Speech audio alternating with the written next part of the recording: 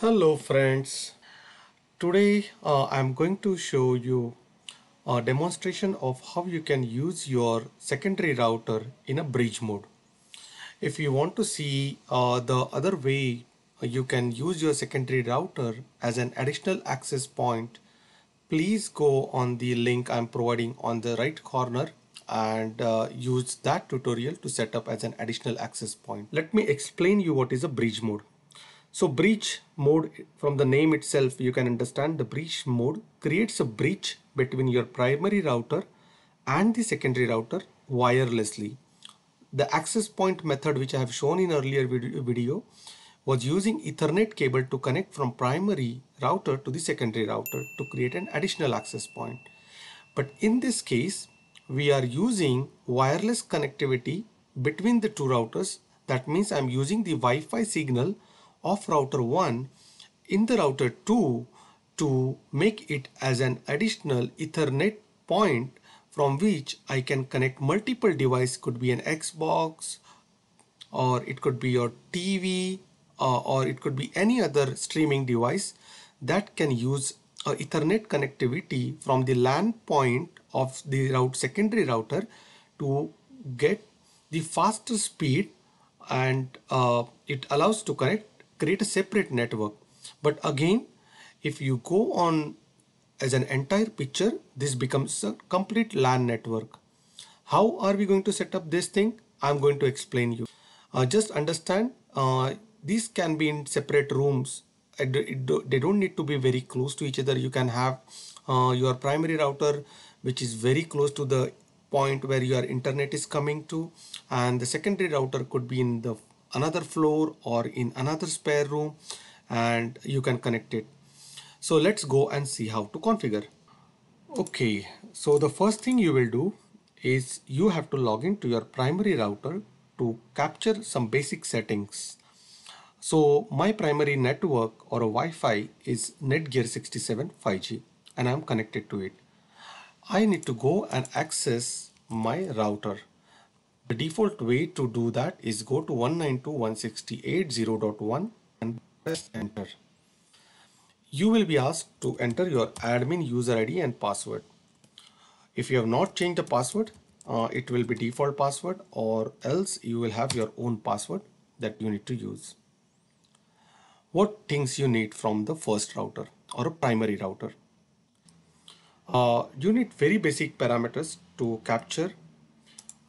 Basically, you need to know the network name, that is called SSID, and the password. For example, I have used ABCD1234 for both these devices. So you will take note of primary routers SSID and password. So here is my SSID. It is recommended to go with the 5G band because that gives you better speed. So here is a primary network SSID I have, and then this is my password of primary router. Okay, now this is all, that's all you need when you're configuring your secondary router. So we captured details for this now. Now we are going to configure the router number 2. How to configure it? Once your router is light up, you will see its own Wi-Fi network.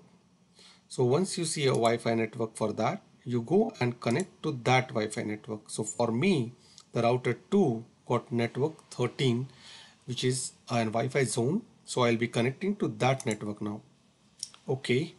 Because this router currently does not have internet, you can see the icon which is having no internet. So now let me, as I explained, you need to go and log into your router first. So you can go and say 192.168.0.1.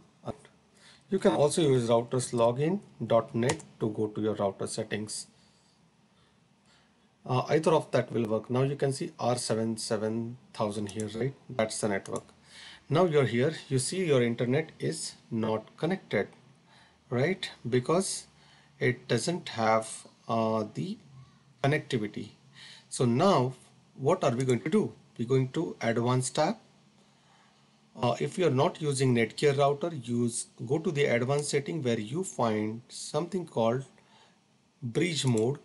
or APA mode or repeating mode. So this kind of settings should be there where you can configure your breach mode. I click on this radio button for breach mode and click on setup breach mode button, and then as soon as you come here you can select whichever frequency you want to connect. It could be 5 gigahertz or it could be the base frequency, which is 2.5. Since we are going to use a 5 gigahertz frequency, I exactly need to go and select 5 gigahertz here, change the SSID, which will be the primary router's SSID, and the password, which is of primary router.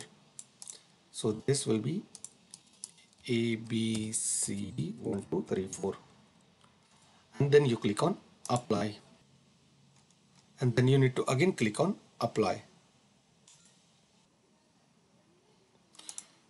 Okay, so here it will start rebooting your router. Now remember, as I told earlier, this Wi-Fi network 13, which was secondary router's Wi-Fi, will not be available hereafter. Only this router's LAN points can be used to connect additional devices. So if you see from the secondary router, the LAN point, I am connecting to the laptop's Ethernet port. Let's see if we get now the network. So guys, you can see my LAN point is working. It's no more connected to Wi-Fi network. Wi-Fi is off. The LAN is connected. Let's see this, if I'm getting internet now. Yes, let's check the speed. So if you see, I'm getting very good speed. Now, as you have seen, my secondary router is connected in a breach mode with primary router. It has lost its identity because I have selected a checkbox to have an dynamic IP allocation. So if you want to go and see which device is that, so that you can log into that router, you have to go and type ARP-A, that will do a network scan and show you all the dynamic IPs which have been connected on the LAN network. So I just tried out all the IPs, and when I clicked on 0.33, it went ahead and I could get to connectivity of my secondary router. You can see that it has got the internet connectivity established. Wi-Fi default will turn off, as I told, because now this has been connected in the breach mode. You can also use any network utility that will enable you to see what all the devices which have been connected on this network. So for example, here you can see my R7000 is connected using a Wi-Fi network. So guys, this is how you do end-to-end bridge mode setup. If you like the video, please give thumbs up. If you have any questions, please put it in the comment section and I will be happy to answer your questions. If you got some value out of this video, please consider subscribing my channel. That will definitely boost me to create more videos like this and share my knowledge with all of you. Thank you.